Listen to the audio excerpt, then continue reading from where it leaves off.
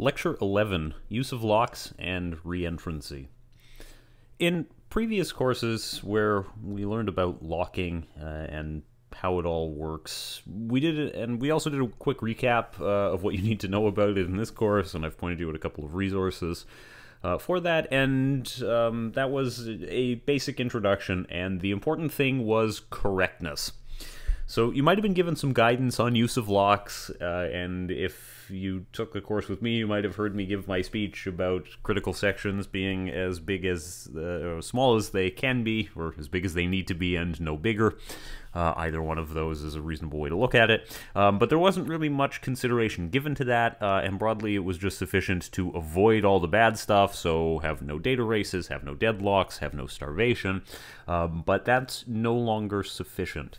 What we need to do now is use these things effectively so that we minimize the impact on performance. There is inevitably some cost to locking, for example, and there's more or less no way to avoid the need for synchronization. I mean, if you don't need it in your program, why do you have it? But on the assumption that your program needs it for some reason, there are costs associated with it, and the goal is just to minimize the impact so that you get the most performance possible. And so if you wanted to think about that in a slightly less abstract way, we'll go back to what I just said about critical sections should be, well, as large as they need to be, but no larger. So if there's some shared data where we have a critical section, say protected by a mutex, and here we have a series of statements, each statement represented by a little rectangle, and if there is a W in that rectangle, it indicates there's a write to a shared value, and if there's an R, it indicates there's a read. And we want to place our lock and unlock statements such that we encompass all of those things. We want them to surround the writes and reads, but we really don't want anything else to be in there if it doesn't have to be. And so if we just put a mutex immediately before the write that happens here in the first block, then all right, lock is acquired. It's held all the way until the end where we have the last read. And there are, in the middle there, 3 more statements which don't operate on shared data, and yet we hold the lock during that time anyway. That is perhaps not optimal. Those statements that are in there, could we kick them out? Can we get rid of them? Do we need them to be in the critical section? I mean, sometimes the answer to that is going to be yes for whatever reason, even though it's not directly operating on shared data. It has to take place here in the middle somehow. That can happen. There might be control flow statements, if this condition is true, go here, those kinds of things, but usually we would try to avoid as much as possible having anything in there that isn't directly in operation on critical data. And most commonly, when you are rewriting your code from sequential to parallel, then you have to decide what is shared data and put appropriate locking around it. And that's most likely how you get in this situation where there are writes and reads, which previously it didn't matter very much where they were in the function, but now it means the time that the lock is held varies significantly. And maybe we can improve on our performance by moving those things out. That would be the ideal. If not, short statements, control flow statements, what have you, might end up sort of swept into the critical section, even though they don't, strictly speaking, have to be there, but you prefer to avoid it, and you prefer it not to be the norm. Here's a quick example that we're going to do based on the producer-consumer problem. I will assume you are familiar with the producer-consumer problem from some previous introduction to it. We also talked about it in the concept of how to design your software, so hopefully this is nothing too strange or foreign to you. In any case, what we have is a shared buffer. In this case, I made the buffer size 100, and we said there are 10,000 items per thread, so each producer is going to produce 10,000 items and each consumer is going to consume 10,000 items. That maybe isn't necessarily the most optimal solution to dealing with this, but let's just assume for the moment that it is adequate for our purpose. And we have a shared buffer, and the shared buffer structure contains, well, the actual buffer that is a vector of the data that is being passed from producer to consumer. Okay. And we also have in there the producer count and the consumer count. That is their way of keeping track of what index they're going to produce to next or consume from next, so that that travels together with the buffer itself, so there's no possibility of confusion. We will then create a couple of semaphores here in main at the start of our program and wrap them in an atomic reference count arc. So to do that, well, we use the semaphore. It's included here in Tokyo Sync package, and permits is our count. In C, we would have given it an initial value, and permits here represents that initial value. So we create it as new, and set for spaces initially buffer size, because at the beginning of time the buffer is empty, and then also for items we'll give it an initial value of 0 because, well, at the beginning of time there's no items in the buffer, so we expect it to be empty. Straightforward so far and consistent with things we've done previously in producer-consumer problem. We'll initialize the shared buffer. We'll make it a vector, and I'm going to assign every value to be -1. That's just a placeholder sentinel value for the purposes of the example. We don't really use it for anything, but you could use it as a way if you wanted to print out the state of the buffer at any given moment to find out what spaces are empty. Which is occasionally helpful in debugging, or alternatively, if you wanted to add a sanity check that says if we tried to consume a -1, it means something went wrong because in some way our synchronization is not set up correctly, it would also be good for that. Although in this case it's pretty simple, so we're not going to do too much with that.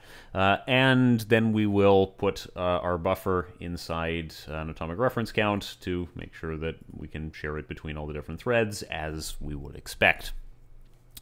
Okay, we're going to create a number of producers, in this case 4 of them, and we will do the same a little further down for consumers. We'll focus on consumers, that's what I put in the notes and the slides, but honestly it doesn't matter very much because any improvement that we're going to make is likely to work in both places because this is a symmetric kind of solution. But we create producers, producers do their thing, we create consumers, consumers do their thing, we join all of the threads, and then we print that we are done. And down below here we have produce item, and produce is just saying, all right, generate a random number in this range between 0 and 100,000. Sleep for some amount of time so that it looks like this took longer, and then print that we produced the item. And then for consume item we will sleep a little bit more, again pretending that this actually somehow takes effort, and then we will say that we have consumed the item, and that's it. So sure, our produce and consume here are kind of placeholders. Yes. Does it matter very much? No. Okay, so let's look at the consumer. So one question that comes up in Rust that was a little less of a question in C is, where does our critical section begin and end? Because in those other languages we had pretty explicit lock and unlock statements, right? There was a pthread mutex lock, and then a pointer to the mutex that you wanted to lock, and then somewhere later on you had pthread mutex unlock, which very clearly gave you a direct indication of this is where the lock and unlock statements are.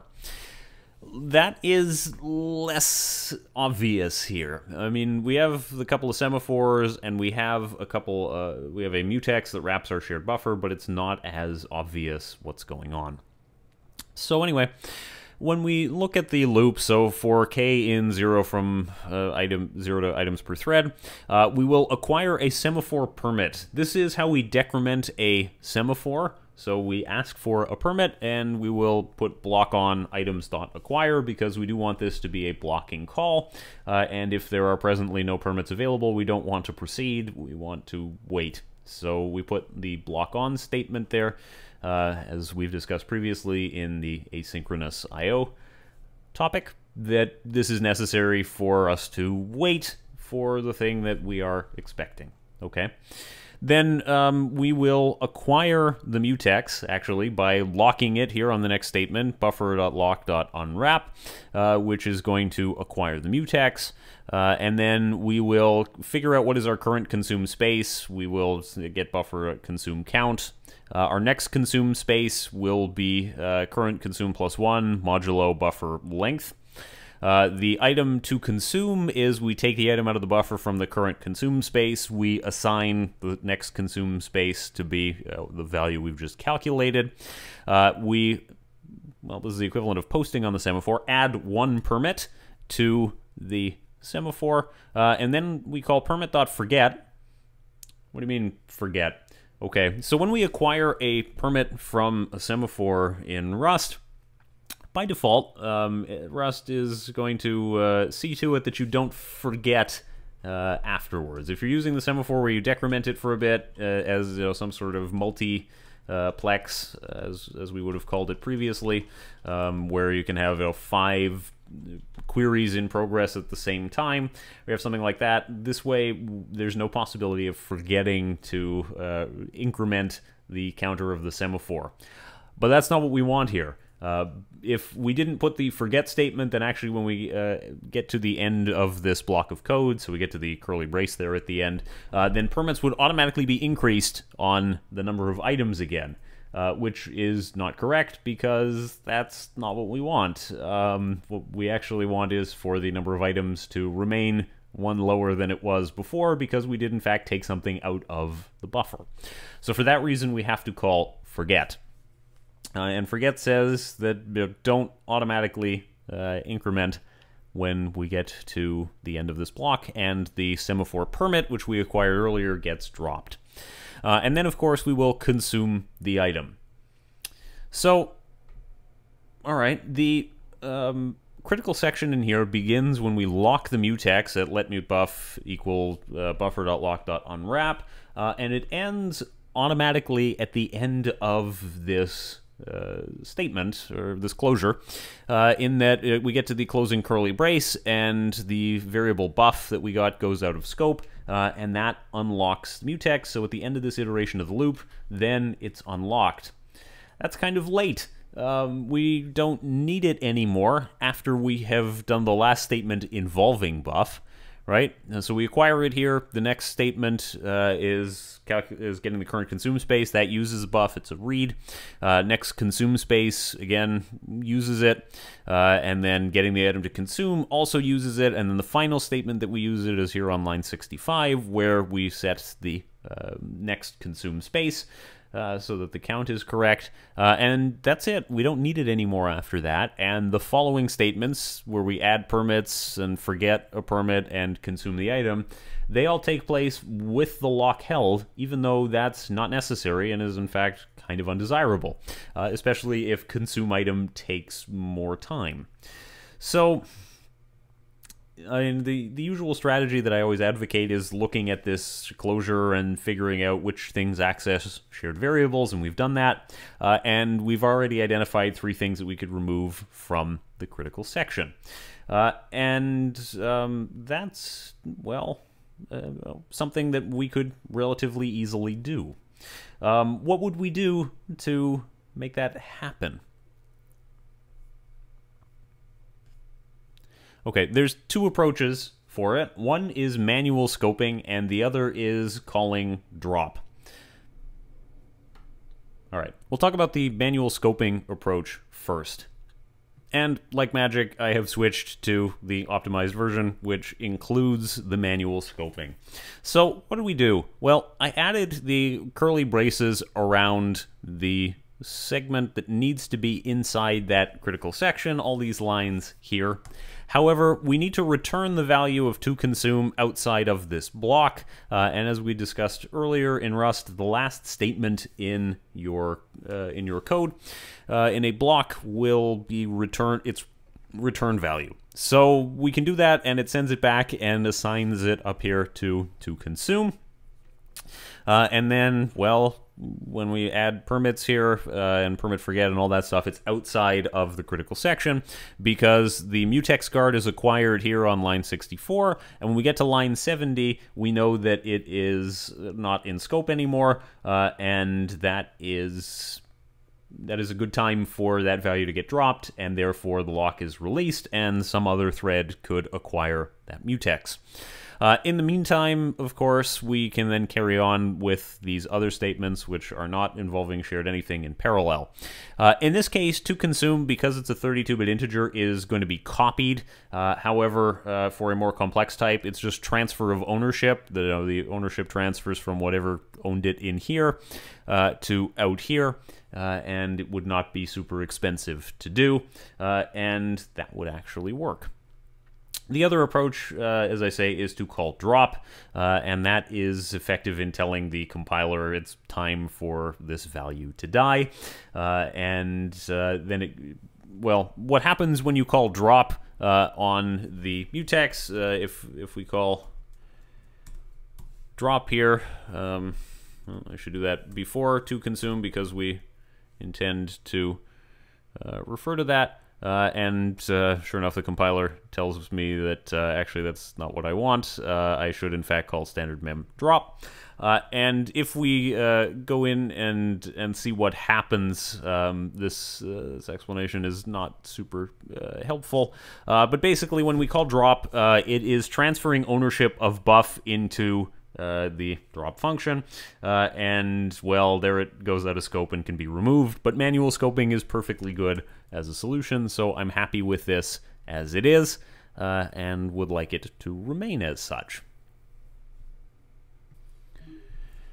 Right, so to recap, it used to be more explicit, so the explicit unlock statement made it a lot clearer where a critical section ends, but now we have to look for the end of an iteration of the loop or the end of a block or similar. And in the end, when we've made our change and looked at over all the statements, ask yourself the question, do you think you got him? Did we figure out what statements are shared variables, and have we ensured that they're all captured within the critical section? Rust is good about checking your homework on this, but we are now more concerned about unnecessary things being in there as opposed to anything that should be in there is not there. And that's something that Rust solves the problem of correctness in this way, in that it really tries very hard not to let you access memory that is shared without some sort of concurrency control preventing a race condition or similar, but it is not as good at saying, hey, the statement is in a critical section when it doesn't need to be. So that's more of our concern now. And yeah, in the slides we have our manual scoping, and the other approach, as I said, is to make the mutex guard go out of scope with drop so that it can go away. So I applied a similar change to the producer code that we just discussed about the consumer and that I showed you.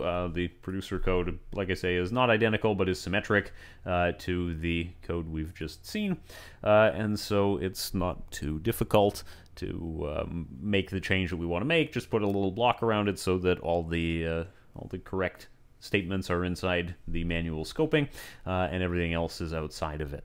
And I created benchmarks as per usual with Hyperfine with 1 warm-up run and 5 runs, and using a cargo run release. So the unoptimized version of the program runs in about 2.8 seconds, and the optimized version in about 1.1 seconds. So that's itself a nice improvement. Certainly the amount of improvement will vary with how long it takes to produce and consume items. If we are consuming items very quickly, then it is less important how much time is spent holding this lock, but on principle, every CPU cycle that's wasted is a CPU cycle we could be using for something. So, tying that back to the earlier discussion about Amdahl's law, everything that happens in a critical section where we have a mutex and we're waiting for and everything, it increases the serial portion of your program, and therefore ultimately limits the total amount of benefit from parallelization. Keeping the critical section small avoids this, and we end up potentially with more benefit from having more parallelization, more CPUs put to work helping us out. But that is not the only reason. The other thing that I want to talk about is that the lock is a resource, and contending for that resource is itself somewhat expensive. There are costs to acquiring a lock, and there are costs to releasing a lock in terms of execution time, even if we've done everything correctly in terms of what should be in the critical section or not. So that takes us to a discussion about locking granularity. And so we have choices about the granularity of locks, and there is ultimately a trade-off, just because, well, hardly anything comes with no drawbacks, no trade-offs. If we consider our options of coarse-grained locking or fine-grained locking, a coarse-grained lock is easier to write and harder to mess up because there are fewer locks that control access to things. So if there are 4 items here in this collection, if we have one lock that surrounds the whole collection, it means that when a thread is doing something, it has exclusive rights to interact with all 4 items, and other threads have to wait. Okay. It does make it a little less likely that you make a mistake because there are fewer locks, so there's no chance that you're thinking about getting the wrong one or using them inappropriately. But with fine-grained locks, you might divide things up a little bit more, which allows more parallelism, but obviously at the risk of additional complexity and more potential for, say, a deadlock or something like that. And fine-grained locking is you have more critical sections or more items that are protected by their own mutex, and therefore more locks in total. So, yeah, coarse-grained locking at the extreme, you have one giant lock that's used for absolutely everything. Not necessarily optimal because it means unrelated operations have to wait. In fine-grained locking, you have a lot more locks, but you have to be much more concerned about something like deadlocks. If you were making some software that operated on users' accounts and you said, okay, there's one lock and you can only modify accounts if you have the one lock, there's no possibility of deadlock in that scenario. However, it serializes all of your transactions. If you have it set up instead so that every account has its own lock, that allows quite a lot of parallelism, but introduces a significant risk of deadlock in that scenario. If, say, multiple operations are trying to operate on the same accounts concurrently. So when we talk about granularity, we're talking about how much is contained within that lock or how much is protected by an individual lock. And our 3 major concerns when talking about locks are overhead, contention, and deadlocks. We won't talk about race conditions because, as we've covered, it is our hope that Rust has eliminated such a possibility. I mean, you can still get it wrong, but nevertheless, we will not think about that right now. Okay, so what is the overhead of a lock? I've mentioned already one thing, which is the acquisition and release time, but there are also costs associated with allocating memory for it and initialization and destruction. How often locks are created or destroyed varies a lot from your program, and how much memory is allocated to them also depends on how many locks you plan to have in your program, and the costs all scale with the number of locks that you have. So if you have a small number of locks, the overhead for allocated memory of them isn't a big deal. You might need 5 locks for this program, but that's not a huge amount. It's nothing that you would say is concerning. But if you have 1 lock for every account, and there are 1 million accounts, that starts to add up to a significant amount of memory. It's not an unmanageable amount of memory. In the sense of like, oh no, there's no computer in the world that could possibly contain 1 million locks. So that's trivial, really, for your computer. However, there is a possibility that that is a significant chunk of memory, and if you do this a lot, it really starts to matter. And then there is lock contention, and a lot of the costs, if you will, of having locks is waiting for a lock to become available. A thread that is waiting its turn for a critical section isn't doing anything right now and is therefore not doing anything useful. There are ways to mitigate that, but for the most part, if we are waiting, we are not doing something else.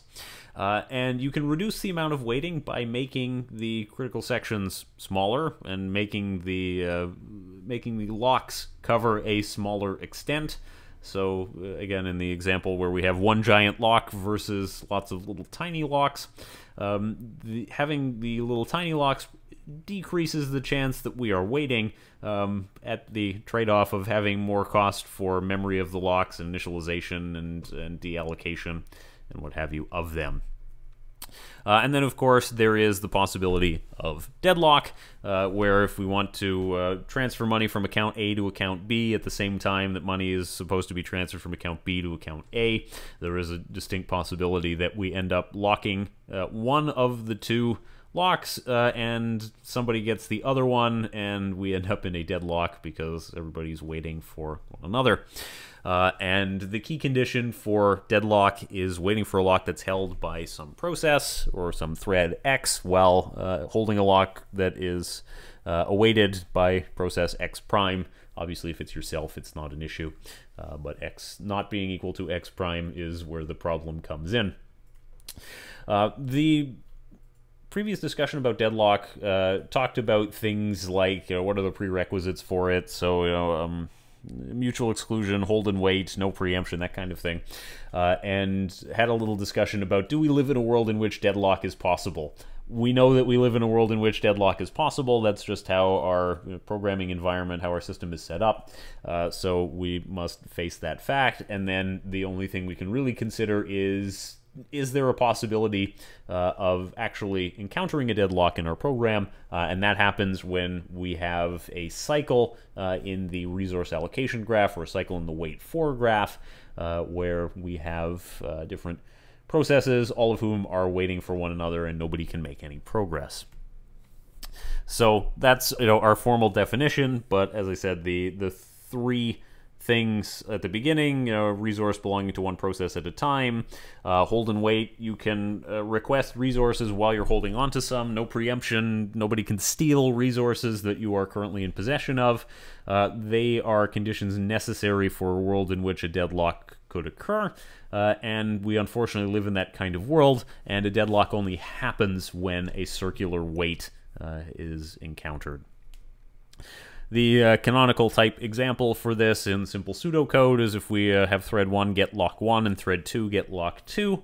If this happens in the quotation marks wrong order, where the first statement of thread 1 runs and then the first statement from thread 2 runs, we can potentially end up with this deadlock where each of them is waiting for the other. Okay. Nothing super new or exciting there, I hope, if you've learned about deadlock previously. So to avoid deadlocks, of course, you should be careful when your code acquires a lock when holding one. Again, in previous courses, if you have analyzed some pseudocode saying, all right, is there potential for a deadlock in here, I would have said that one of the things to watch out for is if you have a wait statement nested within another wait statement, that is acquiring a lock while holding another one. It's not necessarily a problem, but it should be a warning sign that there is a potential for a problem. And so trying to acquire a lock while in possession of another one should give you a little hint that this is something to pay attention to and make sure that it is correct. There are two choices when we face this kind of problem. One is we can ensure a consistent ordering in acquiring locks, or number two, we could use try lock. Talk about each of those. Consistent ordering is the idea that locks are always acquired in the same order, and that is to say that if our rule is L1 happens to be the lock that we acquire first in one thread, then we should ensure that we always acquire L1 first in every other thread. You could choose a different order if you wanted, it doesn't matter. The other thing to keep in mind is that you can't necessarily rely on the variable names in the program because they can be different or even the same. If you have a structure where the structure is called account and the account has a lock structure associated with it, it's like, well, it doesn't necessarily have a distinct name. And therefore, you have to choose something else as your strategy for naming it, or your strategy for lock acquisition. Something that you might consider if it's account numbers is you could always acquire them in the order of the account numbers, because those are unique, and although they might not necessarily be sequential, there will be a distinct ordering between them, because you can't have two people with the same account number. That doesn't make sense. That doesn't work. So that would help. It would make sure that you have a consistent ordering at all times. Alternatively, there's try-lock kind of behavior. The pthread try-lock behavior returns 0, and if not, it doesn't get you blocked. And Rust has something that is very analogous, and that is you call try-lock, and it returns a result. And you check if the result is okay. If the result is okay, then you did actually acquire it. And if not, then try-lock failed. You did not acquire the lock, so you can just go around and try again on the next iteration of the loop. Previously, if you've seen this kind of try-lock code where you actually use try-lock on both M1 and M2, there's a complicated if-else statement afterwards where, like, okay, if you got lock 1 but not lock 2, then you have to unlock lock 1 and then go back and try again. And else if you got lock 2 but not lock 1, then go back and try again after unlocking lock 2. And if you didn't get any of them, you can just try again immediately, and if you got both, you can break out of the loop. It's a little simpler in Rust because unlocking happens for any that you did acquire automatically when you get to the end of the loop and try again, which really helps. And it prevents the hold and wait condition because we don't end up waiting for the second lock, or if you put try-lock on both of these, on either of them, because, well, if we were unsuccessful in acquiring it, we don't get blocked, and we have the opportunity to go around the loop again and start again and see to it that we give another thread a chance by releasing whatever locks we did acquire, which will prevent the deadlock from occurring. So in a world where there can be only one, we have, this is a giant lock, and it protects absolutely everything. Well, I mean, that will work. It is coarse-grained locking in the extreme, but is not necessarily something that you want to do because it really serializes your program. But in the extreme where you use exactly one lock, it is, well, very easy to implement, and there's no chance of deadlock and has the lowest possible memory usage and setup time. So we'll take it, but it does make your program sequential. And you might be thinking, nobody would do this. This is silly. Why would this happen? And yet it does.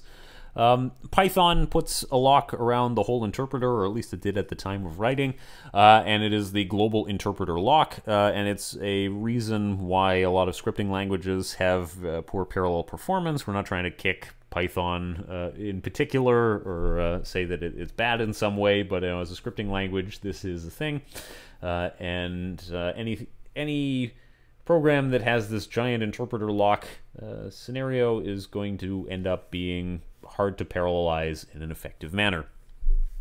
That doesn't mean you can't have the concept of threads, but threads are only really beneficial if one of the other threads is waiting for I/O in some way, and anything that is not I/O bound will potentially be slower than the sequential version because there will be a lot of switching back and forth between the different threads, but it's all being executed in sequence anyway, so you're paying a bunch of overhead for creating and working with the threads for not very much, if any, benefit in terms of performance.